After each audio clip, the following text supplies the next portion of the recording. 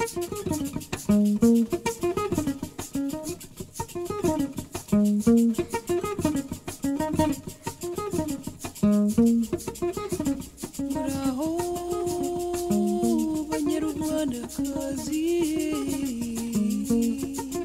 can say I'm Jacqueline. I'm a single mother. I have a boyfriend, Sonomali. Some 2 weeks to come. I'm the president of the Mirovni Center.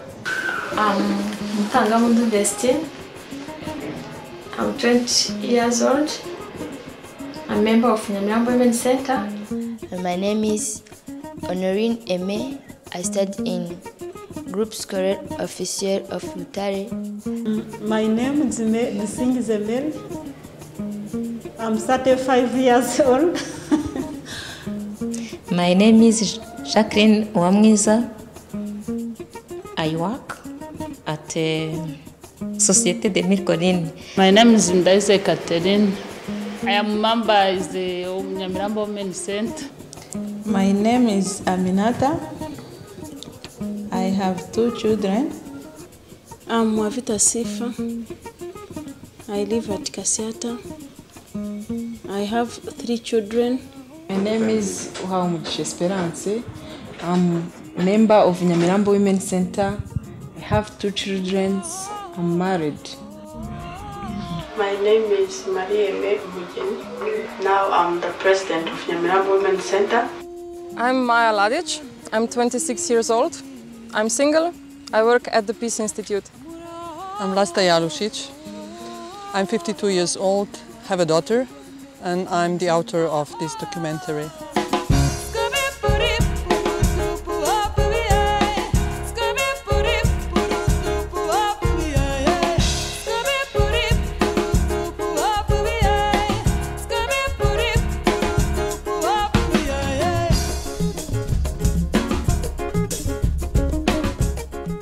I never thought I would get involved into a development project enterprise. Yet on my research visit to Rwanda in 2007, while I was working on a research about collective violence in Rwanda, I met Vestine, Jacqueline and Jacqueline's small daughter Lina.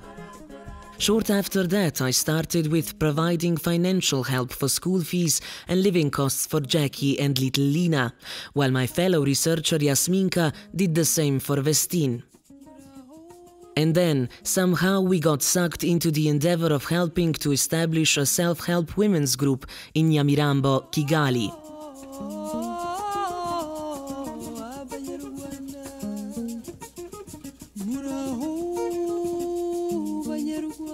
Rwanda is a country of extreme contrasts.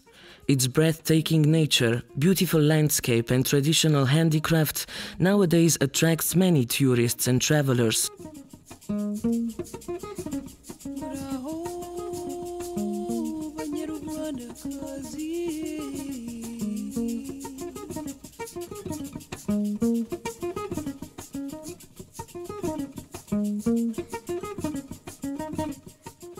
While its dreadfully violent episode of recent history still occupies researchers and human rights activists.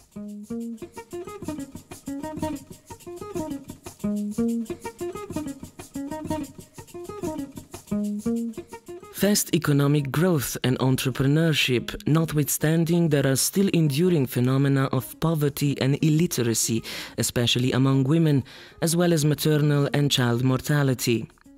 And in spite of poverty reduction strategies, huge differences remain. A minor strata of Rwandans lead an affluent lifestyle, drive expensive cars and are attended by house servants, while many more of the country's 10 million inhabitants still work for their basic supplies only. Some even now survive only in servitude to others, many young girls and boys among them. No, she was not paying me additional. I was working for her and she was giving us food and place to sleep. That was all. That's what I had asked her. I didn't want any money additional because I thought if I ask for money, she will not accept me to sleep with her. She will pay me some money and then she will tell me to rent a space for myself, which could be difficult for me alone.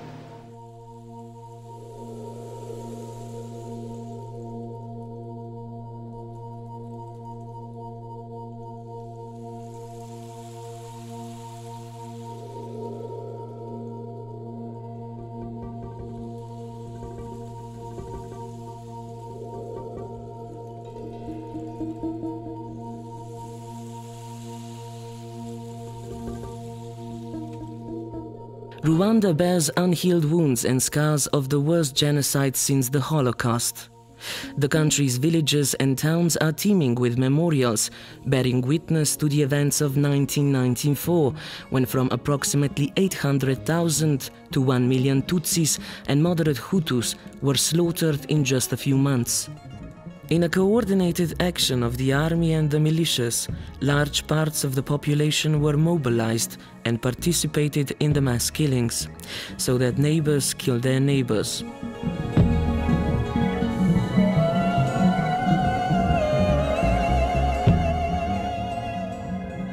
Rwandans, when asked, give you an exact answer about the roots of genocide. Colonial divisionism and racism, which produced a powerful picture of the population of two alleged African races, Abatutsi and Abahutu, and used the Tutsi minority for their imperialist domination.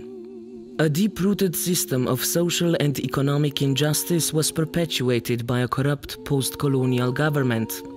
People were incited to chase away, rob and kill the other, a Mututsi, who was identified as a non-human being with allegedly recognizable race features.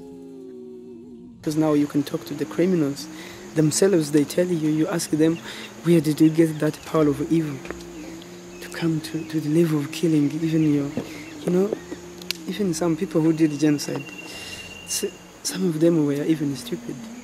Because you would have, let's say for example I'm a Tutsi and I'm a husband and you are my wife, and then we have 5 children. So because in our beliefs, in our traditional beliefs, we have a tribe. We say now if a child must be, take the tribe of his father.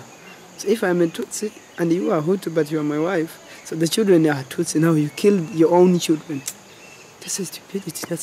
I don't know how I can define that. And you have the cases like that. Just imagine to kill your own children.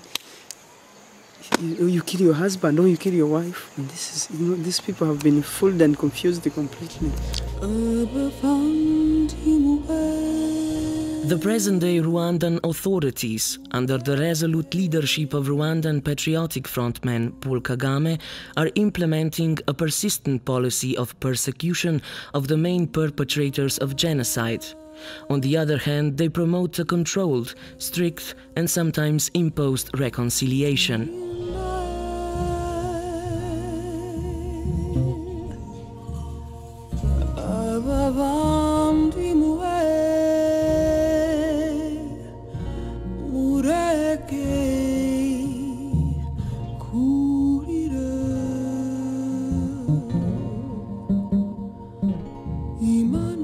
When in 2003 the first bigger group of genocide perpetrators was released from prison, the survivors would ask them questions, like Stephen posed to the killer of his parents. Tell me why? And the man told me that ever since I was young, I grew up as an orphan. My parents died when I was young, I didn't even know them. But my grandmother used to tell me from day to day that they were killed by Tutsis. I have to hate Tutsis for the rest of my life. So having officially, announced the genocide, for me it was a chance now to kill openly and freely. And I was convinced, really. I accepted that because he told me the truth. Even though it was maybe very hard to face that reality and accept, but slow by slow I come to understand that. But hate was neither the only nor the main motive to kill. Many people killed because of the government pressure, greed, or other reasons. There is another category of people who also killed maybe for financial reasons, because you could kill me and you root all my properties and you take them. Others have killed because of trying to rape. When you resist, then they kill you. Some measures to prevent the return of violence are rousing divided observers' reactions, like the revival of the traditional gacaca courts, where the accused are confronted with the whole community, and the recently adopted law against genocide ideology, prohibiting the use of any ethnic labels whatsoever in public, and severely punishing any transgressions, regardless of age. Here in the country there is a law which really doesn't allow any kind of genocide ideology. So that's why people fear openly to talk about the identities and this ethnicity. They fear to talk about them because they know how dangerous it is. But Stephen is convinced that the problem of ethnic ideology is above all the problem of old people who experienced the old divisionist policies and genocide. I can even take a quick example to my grandmother. You cannot tell her how Mhutu can be someone good. And she's even reasonable. I can't condemn her because she had 6 daughters and 2 boys. All of them died. And the husband, my grandpa, died.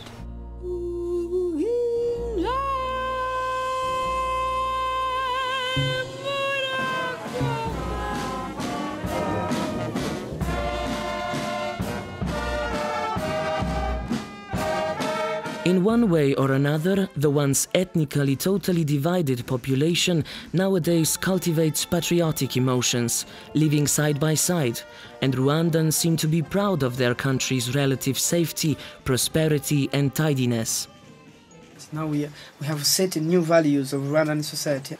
So we are reviving those ones who were there and adding other news according to the technology and the development where we are now. Not to kill, for example, killing was a taboo. Being honest and faithful. They are a lot now. They are adding on other new, like customer care, like working on time, like fighting against the drugs and the plagues like HIV and things like that. Signs of rapid economic reforms and growth, improvement in infrastructure, especially in some parts of the capital Kigali in terms of housing, health and particularly schooling, are striking to the returning visitor.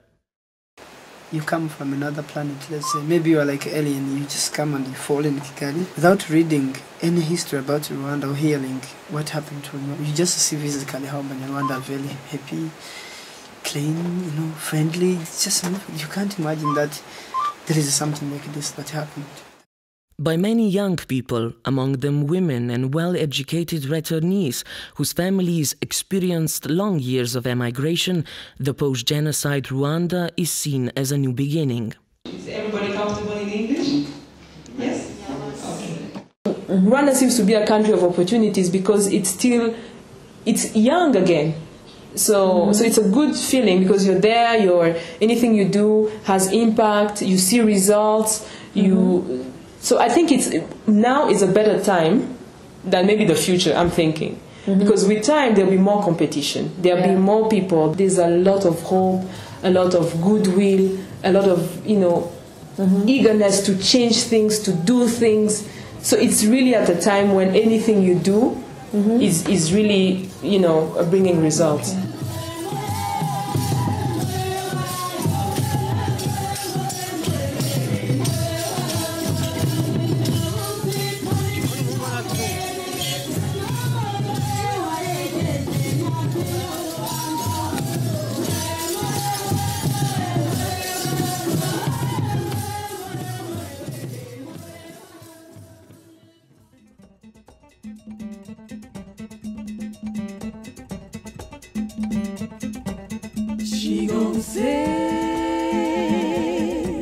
She gon' say I be lady, oh. She gon' say. Although men were the most frequent victims of 1994 genocide, many women and children were killed and suffered enormously. Collective mass rapes turned out to be one of the most critical and internationally discussed features of the genocide. This is why women are seen as those who suffered in particular. Oh, African man, don't you know? With a fist your love don't show. Take my hand, let's leave this valley. The terrible way of terrorizing the local population with mass rape, which still continues on the Democratic Republic of the Congo side of the Rwandan border, can only persist in the situation of impunity. While rape in war has finally been declared a crime against humanity by the international law, Rwanda's new authorities seem to have understood the important role of gender crisis as a basis for collective violence. The post-genocidal political orientation is intensely concerned with the reduction of gender-based violence. Women, their integration into wider social life and empowerment became one of the foci of Rwandan public policies after 1994. An enormous leap in terms of gender equality legislation and an incredible move in recruiting women for institutional politics has been made. Oh, African woman, strong and free. Remove yourself. Rwanda is the country with the highest percent of women in parliament in the world, and the increase in the number of women in primary and secondary education and in the employed workforce in the last years has been exceptional. It is believed that educated and prosperous women can substantially contribute to peace, reconciliation and development of the country, and even more, can be some kind of a vehicle of development. The Rwandan genocide proved that women can equally participate in collective evil doings as well, as was the case with the former Minister of Women and Family, Pauline Nyamirambo, who's been recently sentenced by the Arusha Criminal Court. The assumption that women are naturally more peaceful than men still directs these policies.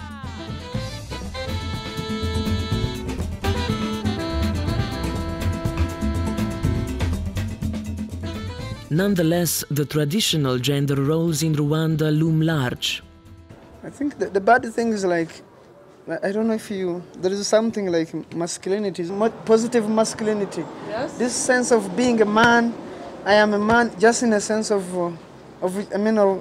not in the power and something like that, but that being a man. If you are in the barrack here, the predominant theme of the men will be how much maybe they beat their wives, how they try to show this masculinity just as a man. If you bring 10,000 here in the bar, and you buy all the people who are there, say, come on, take, and you go home with nothing, they will call you a man. Man, don't you know, with a fist your love don't show. Take my hand, let's leave this valley. Use your strength. Leur capacité, leurs droits, à cause de la culture. S'ils peuvent faire ceci, s'ils ont le même droit que les hommes, à cause de la culture, que les femmes n'avaient aucun droit dans le temps, qu'ils disent que toute chose appartient à l'homme. Il existe certaines femmes qui gardent ça comme coutume et qui perdent leurs droits à cause de la culture. Mais il y en a qui sont évolués à cause du gender, qui reçoivent leurs droits et qui usent leurs droits. A man can behave in any way he wants, as long as her wife doesn't know anything about a good behavior of a husband. Let me say philosophically, the tree can never fear to die because it doesn't know that it is mortal, okay? Yeah. So then, now for us we fear to die because we know that we are mortal, right? That's correct. So now if a wife doesn't know anything about violence, then she will be violated and she will never know this. Akazi kabo bakora umugore n'umugabo ntago ameze umugore agira akazi k'inshingano ko mu rugo umugabo byo ntago abikora nimba afite akazi avayo akaza agateka koza abana akakora akazi kose umugabo nimba aje ariyicarira bamugaburire cyangwa higire mu kabara aganire n'abandi. Byari biza kubera mugabo arahari nyine arahaha ubu ngubu birangora kubera ndiselebateri byose birandera. To that side I was talking about bad, negative masculinity, but now positive. It's all responsibility, I think. Family, marriage and family. I'm not married anyway. Family, I think it's all about love and the responsibility and the respect and all of that. So if you respect your wife, you love her, there are responsibilities as a man you have to carry out and you do it. So then you will be a good husband. A woman still bears sole responsibility for the upbringing of children, while abortion remains criminalized. Women who carry it out can be condemned to long jail sentences. When I got pregnant, after I moved, I lost my job. I had nowhere to go. Then I was walking around, I had some little money because I was saving for school. And I was not ready to abort because I thought if I do it, I would die. So I started my life alone. I went to Nyamirambo. I couldn't get a cheap house as I was expecting from my friend's formation. Then I came across an old lady where Vestina was saying, and then she helped me. I stayed with them. While making a decision to work with the women we got to know in the Nyamirambo community in Kigali, we wanted to take up these issues as individual and wider social problems, which arise both from gender inequality and inability of women to end the poverty trap. We undertook steps that were articulated by the group of women themselves. Oh, African woman, strong and free. Remove yourself from misery. If you can't see the power in your soul, gather all your pride and go. Raising babies, raise a queen. Try to harm her, you hear her scream. She gon' say.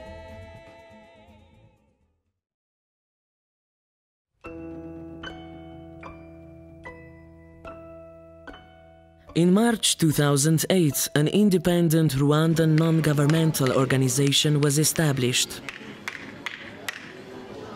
Nyamirambo Women's Center started with, I am the one who formed Nyamirambo Women's Center, and I formed it with an idea from two researchers who came from Slovenia. That was Vlasta and Yasmika. When they came, they had some work they are doing in Kigaliju, so I went with Vestine because she couldn't speak English.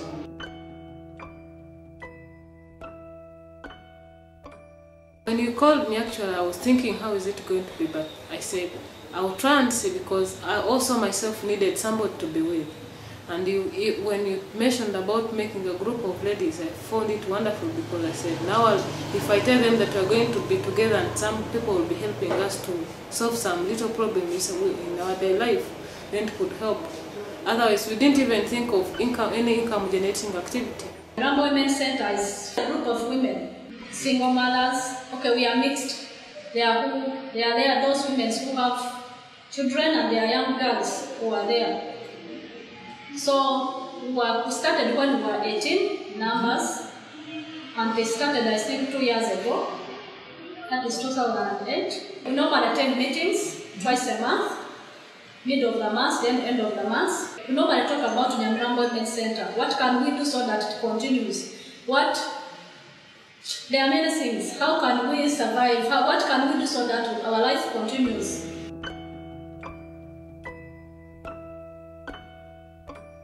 Our work is to teach English the local community, but the only women, and to teach English our members, and to pay school fees for some women who study in university, and to help us to pay school fees for children. The woman who lives in Nyamirambo had think about what they can do together in order to feel that they are in a family.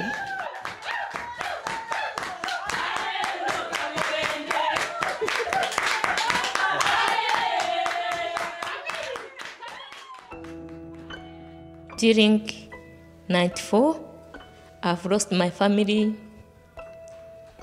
my husband also, and that even has affecting me. Normally, I don't speak to everybody, but with Nyamirambo Women's Center members, they are make me strong, if I can say that. Yeah. And through Nyamirambo Women's Center, I have got sponsors for my school. Les gens qui ne sont pas dans les environs, qui attendent Nyamirambo Women's Center, qui voient les dépliants, qui parlent du Nyamirambo Women's Center, se demandent ce que c'est. ils se disent pourquoi ils ont choisi Nyamirambo Women's Center, pourquoi les femmes seulement. Et il y a de la discrimination là-bas. Et je leur ai expliqué que juste pour la formation de l'association de Nyamirambo Women's Center, c'était au départ les femmes qui vivaient toutes seules, les femmes, les filles qui vivaient toutes seules, qui avaient des problèmes comme ça. Et c'est comme ça que l'association est née. Rwandan non-governmental organizations are expected to participate in the implementation of governmental programs and at the government's events, happenings, campaigns, and to stand firmly behind the idea of Rwandan patriotism. Quietly thinking about you.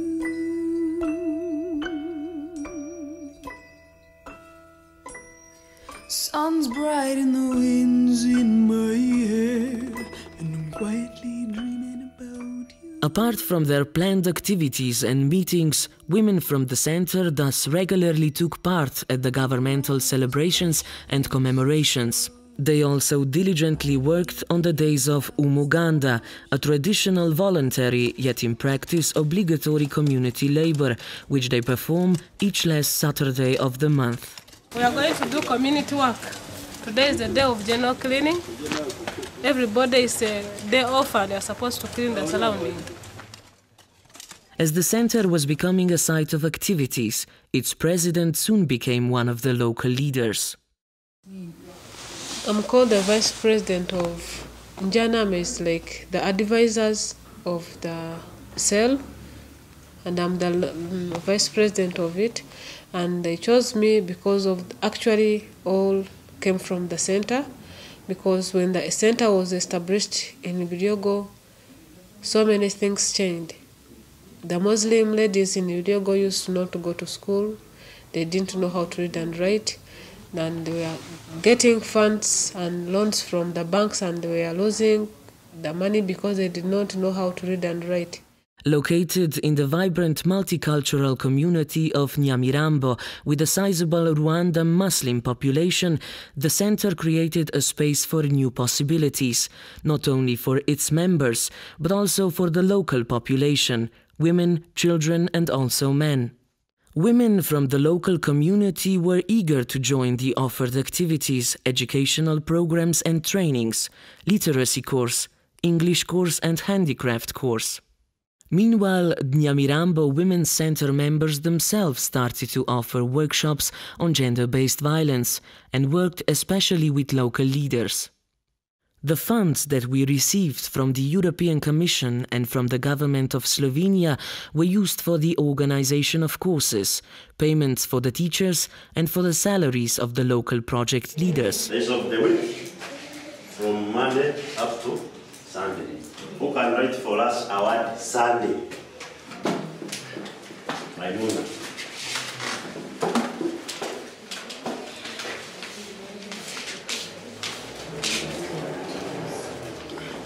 Who can write for us Tuesday?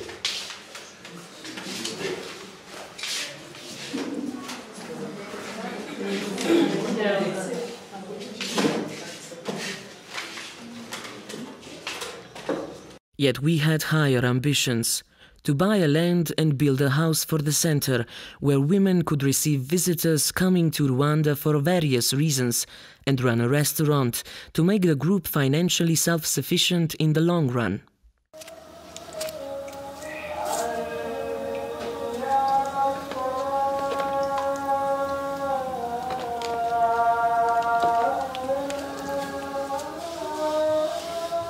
Nyamirambo, one of the oldest parts of the city, where Swahili traders settled down to establish a trade post, is also known as a place where the lives of many Tutsis were saved.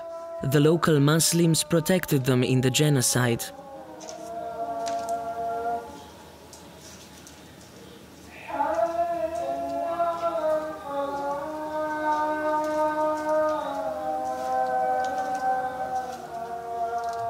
This part of the city of Kigali, with its colorful small shops, markets and several mosques, is by many people seen as a historic and cosmopolitan quarter. But it is also poverty-stricken, crowded with people, many of them migrants. Located opposite the Biryogo market, the center offers an interesting point of departure for any interested visitors. Although Rwandan authorities focus on the high-end tourism above all, we saw the chance for the Women's Center in offering something else. Responsible community-based tourism seemed to be a realistic income and a learning opportunity for the center's members.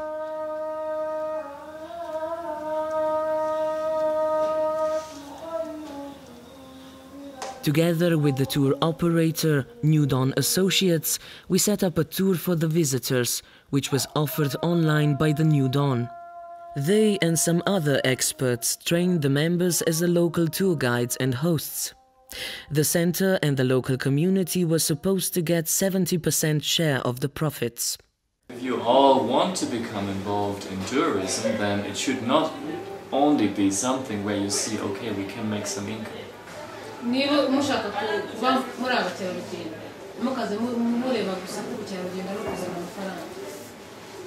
my view, very often it is much more important that you have the chance to learn a lot about the world, to make new friends, to learn about other cultures, to just open your own mind.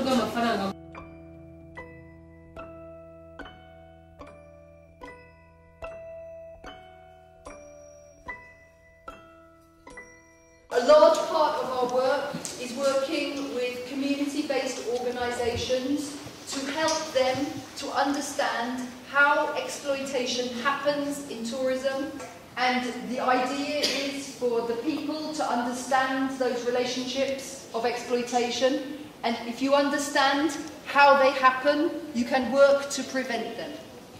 And you can say, we're not going to have that form of tourism, we're going to have a good form of tourism. No, this is just a question, loudly thinking. Among all these things we've mentioned here, what do you have and what don't you have?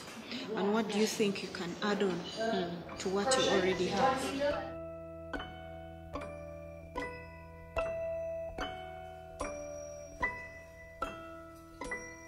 Still like the moisture in the air. Soon women started receiving visitors, offering them special experience. They were given a crash course of Kinyarwanda. What is your name? Nitwa? Vestine. My name is Vestine. Muzungu is white person. Bite? Bite? Nibieza. Ngaramutseho. Ngaramutseho. Ngaramutseho. Ngaramutseho. Then guided through the local neighborhood. They're interested in knowing how are we people we are surviving. Mostly they're interested in the one part of tour where we take them in the market. They're interested in seeing the vegetables around, the fresh fruits. They are very much interested in it. There are very many things they don't know and they are seeing them. Shown around the local market, shops and businesses, and a hairdresser's salon. Still like the moisture in the air, and I'm quietly thinking about you.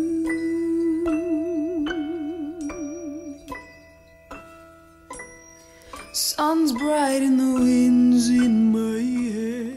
Finally, they were giving a cookery lesson in local food preparation, and afterwards a lovely dinner. The tour soon became known in the tourist guides, and travelers' internet sites praised the women's work. Still like the moisture in the air. While we worked together and the project grew, there were many joyous moments.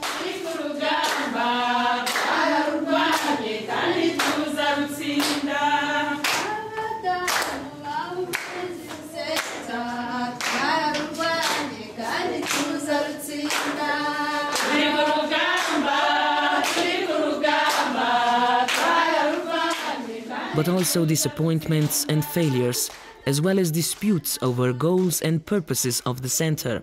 Anyway, they can't allow us to do it. This is the thing I inquired and asked. They said we have to have all the papers that were written somewhere and we should present them to the chiefs. That's why I wanted you to meet them and talk to them. I'm telling them that they shouldn't talk that those who are benefiting from the association are those who are going to school only. If they have a problem, they should ask. While trying to escape what we saw as a neo-colonial logic of development projects, we were not always successful. As in many development projects, the attempt to make the center really independent and sustainable was one of the greatest challenges. Crafts is not unsuccessful. It's just that in today's world, when you try to do what everybody's talking about, and that means be sustainable, you need to make money. So if after 5 years of trying one field you don't make money, you can very well conclude that there is simply no economic potential that would interest you as an organization. The purchase of an appropriate plot of land as a location for the new house for the center was the biggest test for everybody. This was a proposed land for the project, but they refused to give it to us because they had plans of demolishing the whole community. We faced two problems: space and time. The space problem was connected with the legacy of land rights in Rwanda, consecutively changed ownership in the past and unsettled documents, and with the recent introduction of Kigali's master urban plan, which has got precise provisions what can be built where and what will be demolished, while anything was extremely difficult to locate on the ground. After the center had finally found an appropriate plot, the contract was signed and the sum paid, it turned out that the land title transfer would be difficult. The papers were not settled properly. The transfer to the name of Nyamirambo Women's Center would have to be achieved with the help of a lawyer and through court. This required much more time and energy than anyone expected. Time issues connected with the logic of development projects hinder programs in general. They require a lot of bureaucracy. The funds given must be spent in time, that is, by the contracted end of the project. In given circumstances, this usually means much too quickly. The time specified in the contract might not necessarily correspond to the course of time needed in real life for the completion of work on such a project. Though a wonderful plan for the house had been drawn, it turned out that there wouldn't be enough time to get the building permission to implement it while the funds were still available. The money would have to go back. This was hard, very hard to accept for everyone. So we say to her, look, end of the project, the money must be spent, we must buy a car, we must get the permission for land, Jim must work well. Everything must, we need all the receipts. So every time Maya sends email to Jackie and to Jim because things are not done well, and then she pushes. And she is under big pressure. But why is this always there? I'm listening to this all the time. But this doesn't have any sense. Please tell me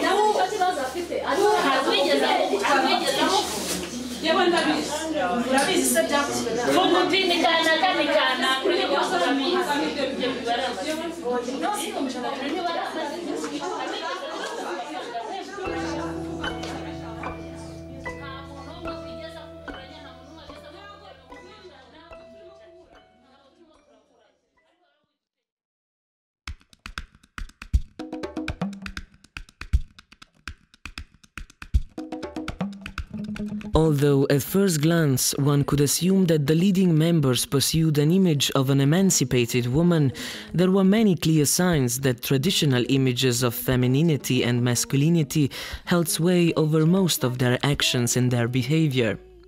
Stereotypes came into play when we were choosing the first project manager. The majority of women insisted on employing a man. Jim was thus managing the office for 2 years, while Jackie led the group as the first elected president of the association. She was both informal and formal leader of the group. I a big role in counseling them, in giving them examples, taking myself as an example, and telling them to be confident. Once a problem comes, you have to be strong and get away of overcoming that problem, not to stay in that problem until you die. Whilst being a single mother of an incredibly gifted daughter Lina, she began studying management at the Kigali School of Finance and Banking, with a financial support from sponsors in Slovenia. After visiting Europe in early summer 2009, a study visit to Slovenia that she took part in together with another center's member Jacqueline and 2 members of our partner organization, Rwandan Association of University Women, she was seen as an experienced and successful female leader who used to work with the local leaders. She was skillful in dealing with foreign visitors, called abazungu by Rwandans. She had good command of communicating her own, the women's and the center's message to them, and to engage them in support of the center. So that's all I had. Thank you very much.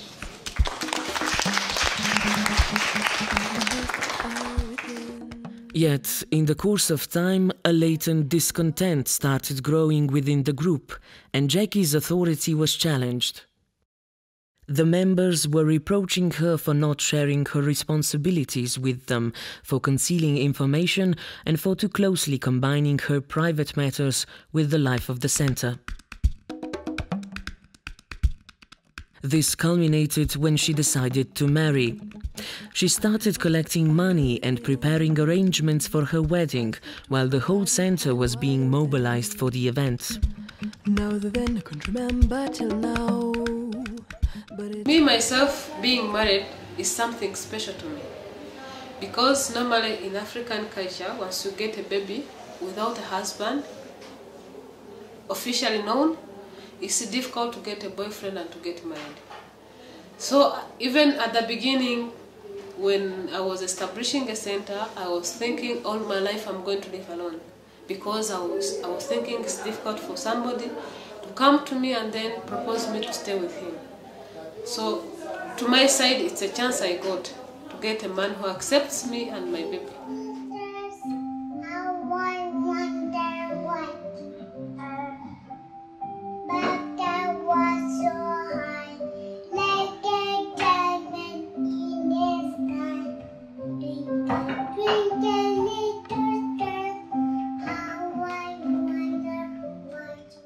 Traditionally, the marriage in Rwanda has an immense importance for women. Because I love children, and you can't have. I don't like to have children without their father. Because I need the children and I need husband. Little love. Je me suis mariée et j'étais toujours étudiante. Je venais de faire une année à l'université et mon mari aussi terminait son baccalauréat. On était presque des étudiants tous les deux. Bon, dans le temps, ce n'était pas beaucoup plus compliqué qu'aujourd'hui, parce qu'aujourd'hui, les mariages coûtent cher. Normalement, les familles s'unissent du côté de la femme et du côté de l'homme, du mari.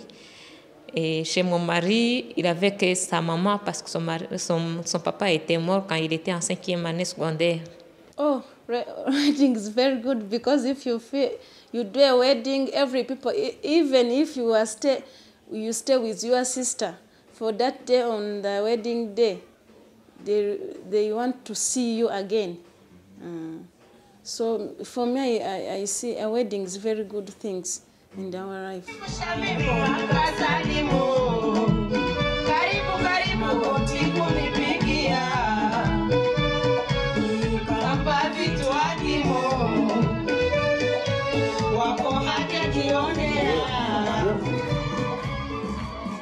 Huge weddings are the rule, while traditional gender roles and family relations still play a special role in the wedding ritual itself.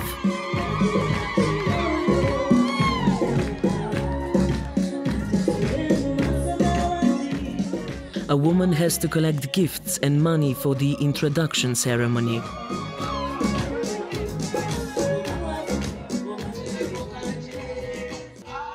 What I'll do the first time, they do like a party in my mother's home in Tungam in Uganda. Then that party is for introduction. That means you introduce your boyfriend you're going to marry to the community. There are thus several kinds of pressures on both women and men concerning their married or single states. For me, the marriage now, it's like I'll get respect from the society. That's the first important thing. People in the society will not see me as a prostitute or see me as a person who is irresponsible. I'll be normal in the family, I'll be normal in the society because they all know that I was officially married.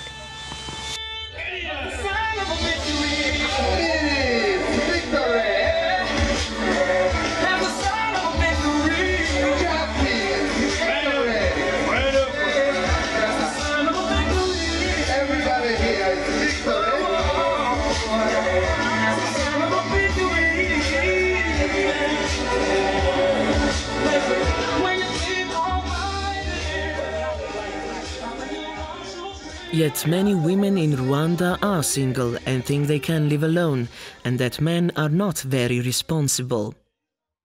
I have come to know that it is possible. You can live without a man, you can live and keep your kids. Yeah.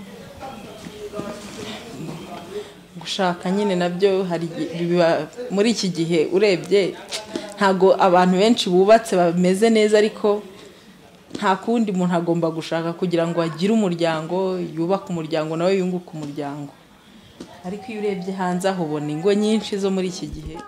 After the wedding, Jackie stayed in Uganda with her new husband. Her mandate as a president ran out even before that, yet the other members weren't informed of the fact.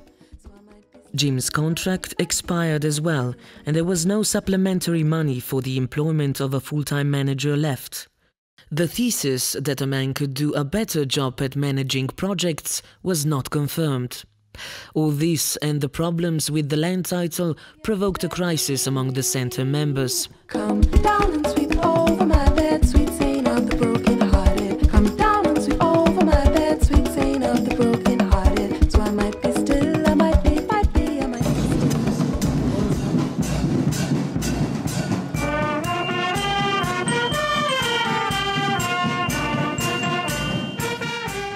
Apart from Jackie, several other members of the centre started or continued their interrupted education at the university with the support of individual sponsors from Slovenia: Vestin, Jacqueline, Marie-Aimée, Aline and Jennifer. And they mostly did well in school. Younger members of the centre also showed high ambitions. I want to study medicine. Jacqueline Uvanviza, Dudu's mother, was the first to finish her studies. She was one of those who experienced violence and loss of her family members in the violent Rwandan events of the 1990s. J'ai tout perdu. Comme on avait tué mon mari, j'avais perdu la tête. J'étais tout enfant, je me suis mariée.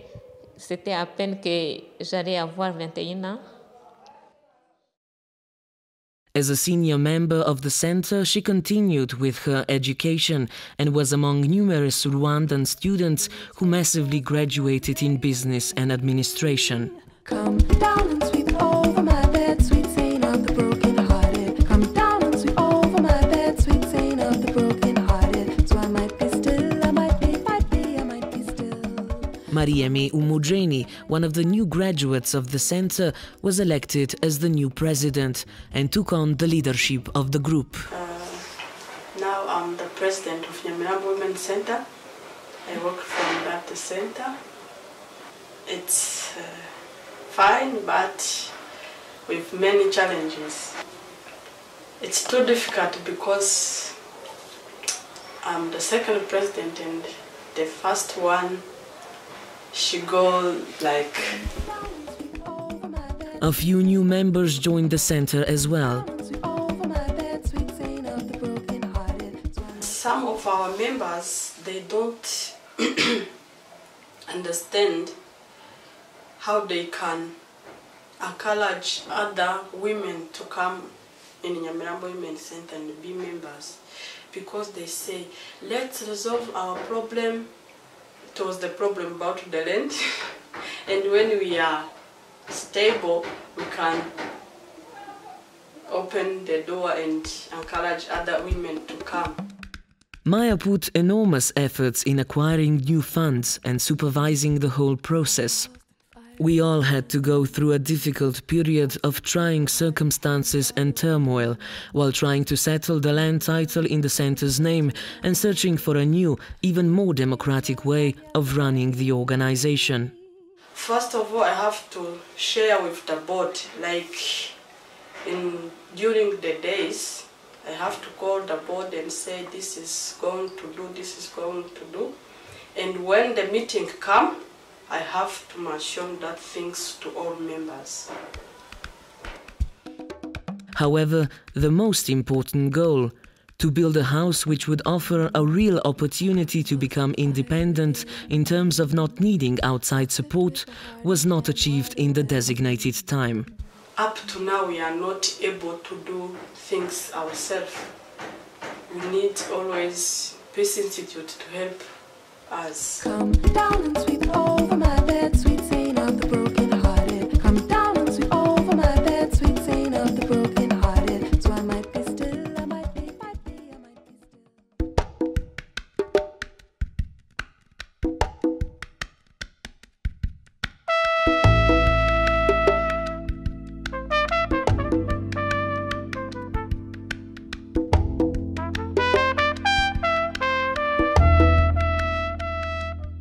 I felt as if we failed.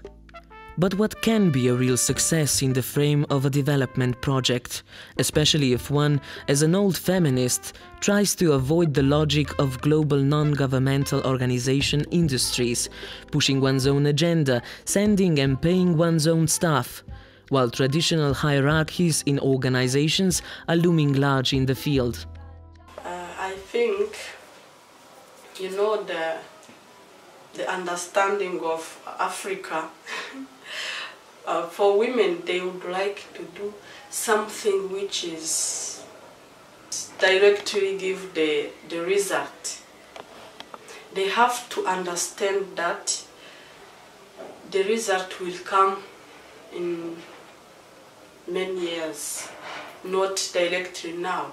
They have to make that to understand that. In 2011, the Nyamirambo Women's Center continues with its work. Many local women are becoming literate and learn English. Volunteers and trainers are teaching them computer skills and visitors' guidance. The children join free holiday activities. Visitors are coming, although not too many of them. But they are all full of praise. They enjoy the tour and staying with Nyamirambo women. So, how are you satisfied with the tour? Sorry? Were you satisfied with the tour? Yes. It will depend on the period. There are some period, like in April, we don't get visitors.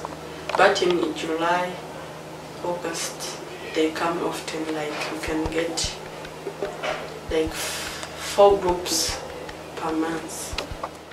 The members wish to continue and want to grow with the center. Will they succeed?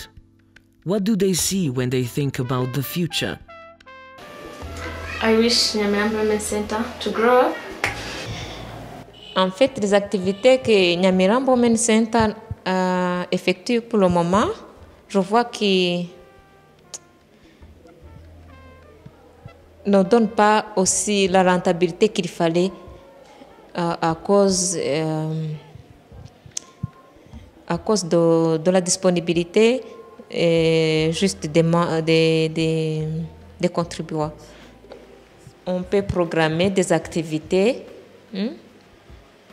Si on fait par exemple des salons de coiffure,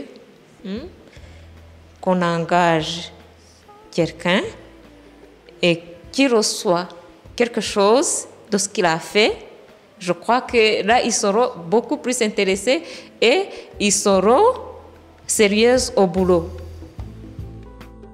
The people around, they wish themselves to be involved in Nyamirambo Women's Center. So I think in the future Nyamirambo Women's Center will be a big, I don't know, I can't call it association, I can call it a company. It will be a very big company. And I wish myself to be there again. Nyamirambo Women's Center, it's an NGO organization. We have to work for our community, to empower women in general, not for the members only. What will prevail? Will solidarity prevail? Or something else? I talk to them, I explain to them, I say, we come together, you never know. Something can happen. Let's come together. If we have a problem, we discuss it. Because if I have a problem and I keep it to myself, I'll never be helped.